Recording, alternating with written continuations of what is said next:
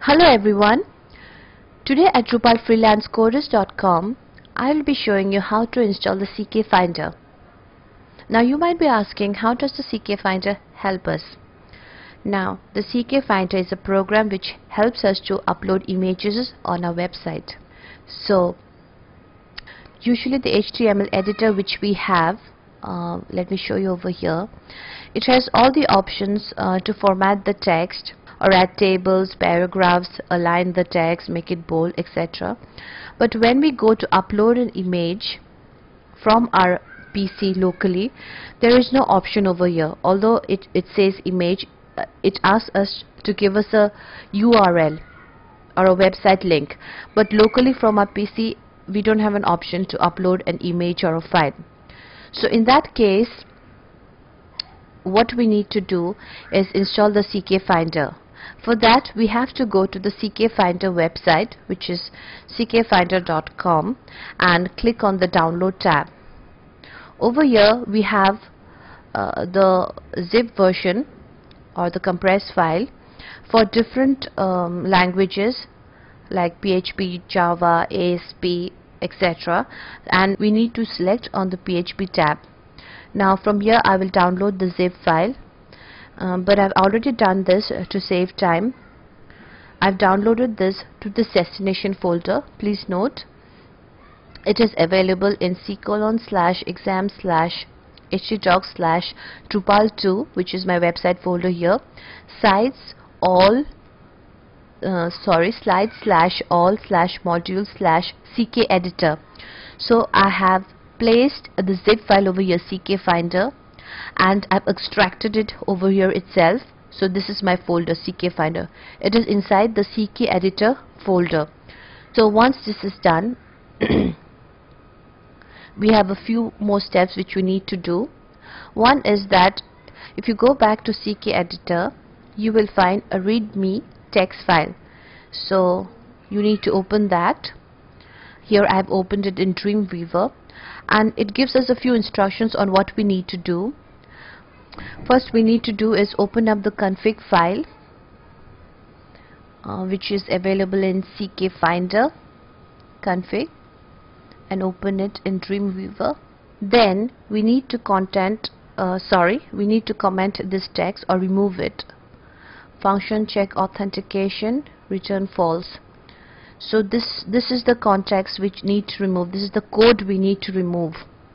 So let me delete this. After that we need to copy another line, which is go back to the readme file. There is one line which is require once // this line we need to copy it below base directory resolve URL. So let's go back to the config file and find out the big, yes, here it is.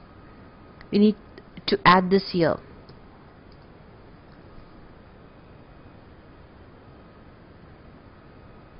Fine. So let me just revise the steps. One is we have code called check authentication. Remove the check authentication function. And second is we have to add this line called require once just below the $base directory. So I have done that here. I've added this line here, and now let me save this. So once we have saved the changes in the config.php file, we need to go back to the sites folder and click on default, sites default, and click on the settings.php file. Now we have to edit the settings.php file. For that, first we have to change the properties. It is always in the read only mode. We need to unselect this.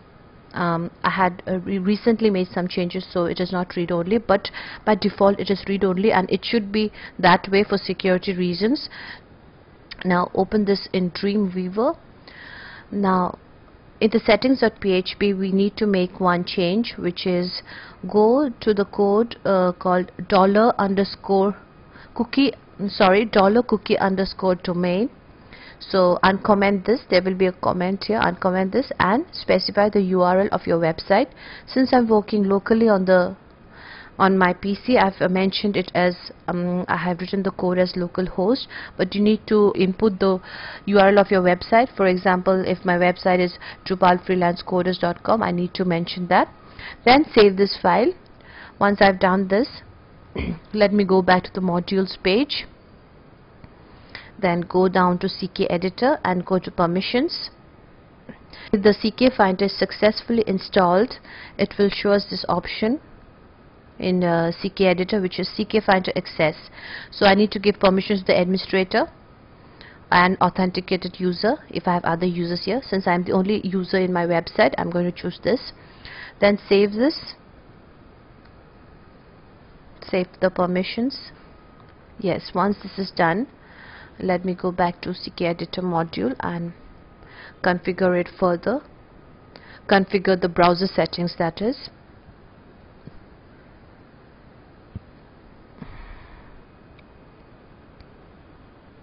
CK editor configure. Then I will edit the filtered HTML, because that is what we will be using here to avoid risk and ensure the security of our website. Then go to file browser settings. So file browser type I'll choose as Ckfinder. File browser image dialog box Ckfinder, and flash dialog window Ckfinder. So this is done. Then save this. Once this is done, now let me add content and let me see the difference now. So let me refresh this page once. Now let me go to image. So this is the tab which I will see now, which I had not seen previously. That is the upload button.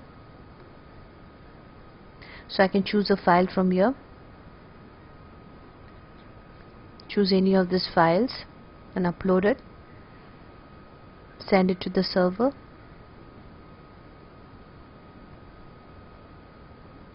I can also click on the browse button, and there is the upload option here, which will give me the file structure of my PC locally. If I click on add files, it shows me the file structure of my PC locally. So these are the available options we have once we click on the once we install the Ckfinder. And also add some content here, like suppose Ckfinder licensing. Let me add this content here, and let me add a title to this, chest 389, and let me save this. So this is my article with my image. Now there's one more thing which I need to tell you, which I've already mentioned in my IMCE module video, that for the image to display, there's one more tag which I need to add. Since we are using filtered HTML here, and HTML tags are limited, so we need to change that and add the img tag, or else my image won't show.